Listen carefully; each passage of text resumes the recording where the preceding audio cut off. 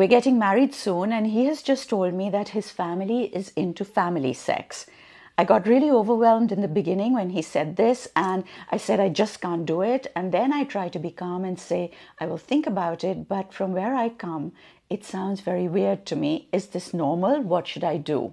So, if by family sex he means incest, where family members have sex with other family members, I'm afraid I am not actually qualified or trained to deal with incest issues, so I can't advise you on what you should do about the incest. On a personal level, I have to say, however, that like you, I'd get really freaked out about it. And the only thing I can tell you to do, and I think this is very important, talk to somebody.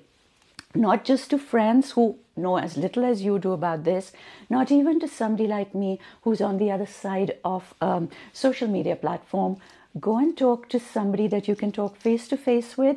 Preferably speak to your parents about this, because this is a huge thing. And I know that people think, oh my God, talking to parents about sex, they'll freak out.